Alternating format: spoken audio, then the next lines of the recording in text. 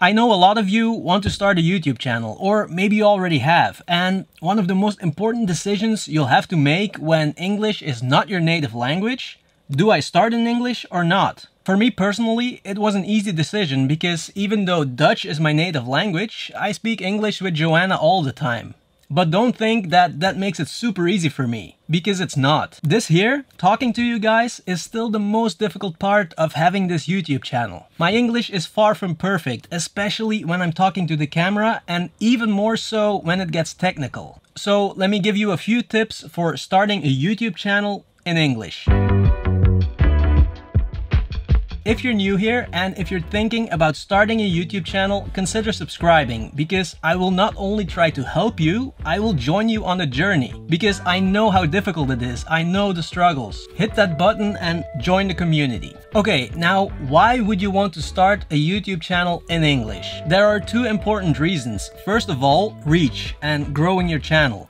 If I would speak Dutch here, 99% of you wouldn't be here. That's just a fact. It's choosing between the easy way and having a possible audience of, let's say, 20 million people, or put in a bit more effort and having the whole world as a possible audience. So if you're serious about your channel and you want it to grow, there's almost no other option. You have to start in English.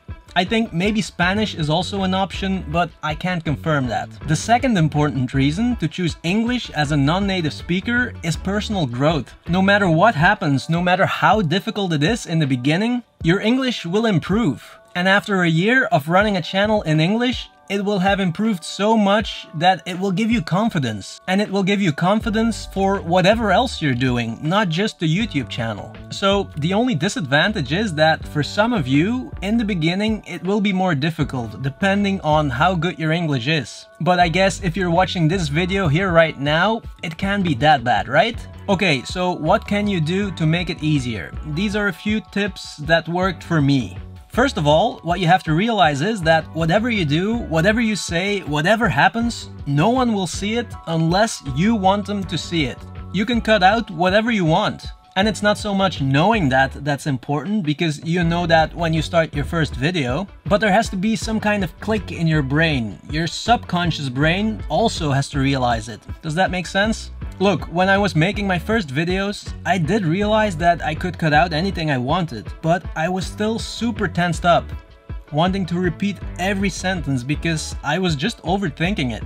After a while, maybe 20 videos, your brain starts to change a little bit, and you'll be a little bit more relaxed doing a video. That's just something you have to go through. Also, a lot of times, and this is really important, a lot of times when I thought I mumbled or stuttered or something, when I actually watched the footage, it wasn't that bad at all. It's only in your own head when recording the video that it sounds bad, but when you watch it, it's not that bad in 99% of the cases. This is probably one of the most important things that I've discovered. Your brain makes everything worse than it actually is, especially in a negative sense.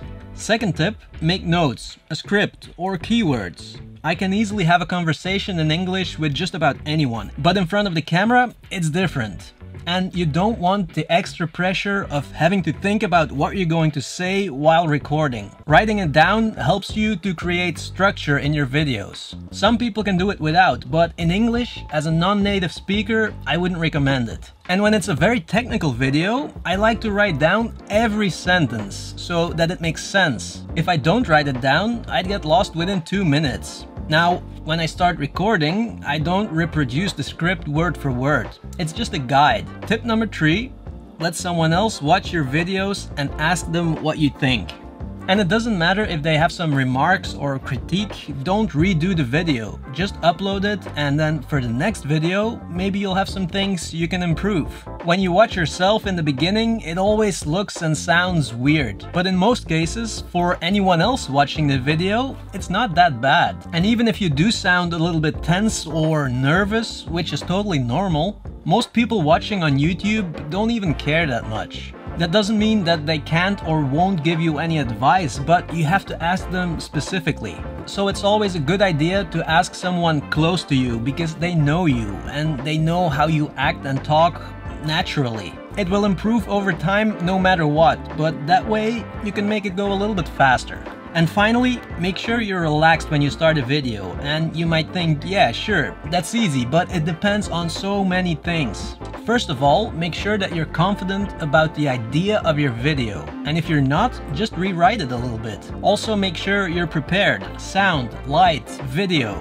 Do a test recording so that you know that everything works. You don't want to discover halfway through the video that your sound is not recording or anything like that. Also, the environment, no distractions. If there's someone bothering you or if someone's mowing the lawn, just wait until they stop. Maybe you have a great microphone and you won't hear it, but those words maybe and what if in your head while recording make everything so much more difficult. Okay, that's about it, guys. Now, if you're thinking about starting a YouTube channel, I would definitely recommend you to do it in English because it will be so much easier to grow your channel. You'll have the whole world as an audience and not just your country. And of course, that's more important if you speak a language that's only spoken by, let's say, 10 million people or 20 million, like Dutch.